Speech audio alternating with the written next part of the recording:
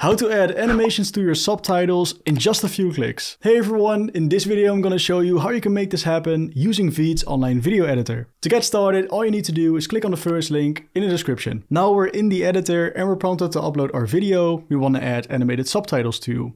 In this case I'm gonna click on upload a file, select the video and click on open. And after a moment, the video is imported and we can start adding animated subtitles. In order to create animated subtitles, we need to create subtitles first. Fortunately, VEED has a built-in auto transcription tool that you can use to subtitle your videos. So to make this happen, head over to Subtitles in the left menu, then you select auto-subtitle, then you select the language you speak in your video. In this case, I speak English. And then we're gonna click on create subtitles and wait until it's finished. And now, as you can see, if I play back the video, the subtitles are added to the video, everything is in sync and should be pretty accurate. Now, if you wanna change the subtitle text, all you need to do is head over to the left where you can see all the sentences. You can simply click on one of the sentences and type in whatever you wanna type.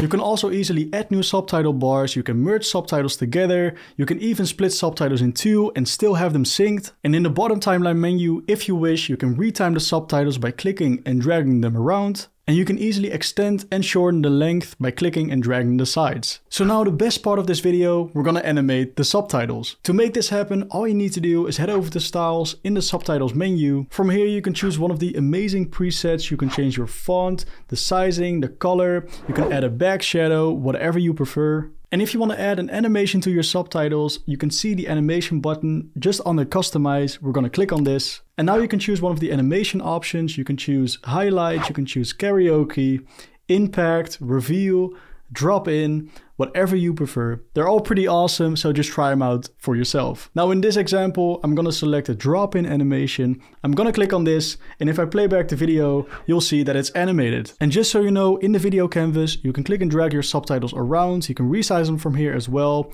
and rotate them just the way you prefer it. And that's it, that's how easy it is. Now if you want to export your video with animated subtitles, head over to the export button in the right top corner, choose your preferred render settings, make sure burn subtitles is enabled, and then click on export video. And once the video is rendered, you can watch it back on the left. Hey, how's it going everyone? So if you have... Nice, so as you can see, the animated subtitles are added to the video. Now, if you want to share your video, you can click on the share button above the video and share them with your friends and family.